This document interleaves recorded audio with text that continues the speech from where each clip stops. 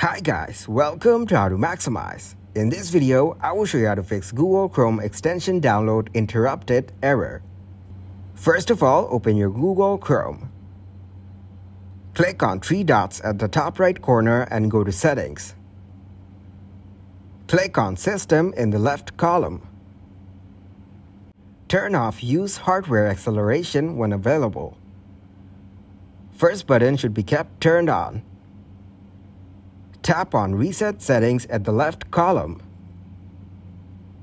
Click on Restore Settings to their original default. Click on Reset Settings. Now go back and open Privacy and Settings. Click on Check Now in the Safety check.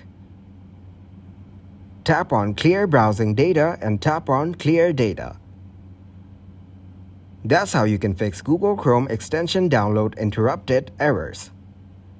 Thanks for watching, and please leave a like, subscribe, and share.